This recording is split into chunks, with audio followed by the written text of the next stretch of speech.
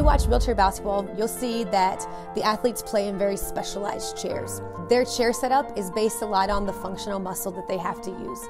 So players who don't have as much functional muscle are going to generally sit lower to the ground. They're going to have their seat angled to where their bottom is lower than their knees to help them passively stabilize themselves in their chair. The ones who have more functional muscle are going to generally sit taller and sit flatter because they can balance and use a lot of muscle. There's camber in the wheels. There's two reasons behind that. One is for stability because wheelchair basketball is a very physical sport. And then secondly, it actually helps you to turn and pivot quicker. You'll also see on most basketball chairs now a 5th and 6th wheel on the back of the chairs so that when you lean back, you don't fall over backwards. I think the last important piece about chair setup is the strapping system. You'll see that the athletes can be strapped in at multiple points. This strapping system is based on which muscles that you can use. The goal at the end of the day is to be at one with your chair. And so every chair is made specially for each athlete.